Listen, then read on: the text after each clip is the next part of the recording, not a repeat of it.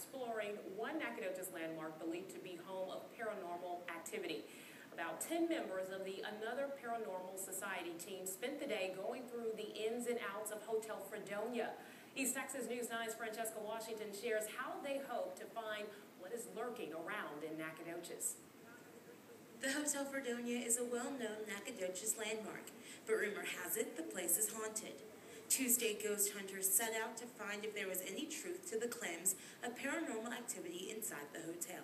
But I do experience things. I can feel changes in atmosphere or whatever from one room to the next. Hotel owner Susan Packren says the hotel has been deemed haunted by former employees and guests who claim to have had run-ins with the unknown. 6th floor, they've talked about a ghost. All our housekeepers actually have different stories on different floors. They've also talked about Happy Jack on the 2nd floor. The search for ghosts begins in broad daylight.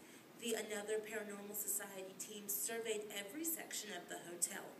Tuesday, they will spend all night pursuing the spirits using digital recorders, thermometers, flash photography, and electromagnetic frequency readers. If there's any electromagnetic fields in the area, it's believed that spirits generate this field.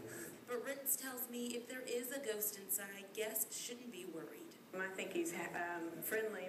If the team finds there is a ghost, they plan on communicating with it with help from their psychic.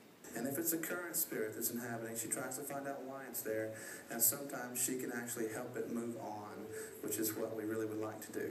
In Nacogdoches, Francesca Washington, KTRE East Texas News 9.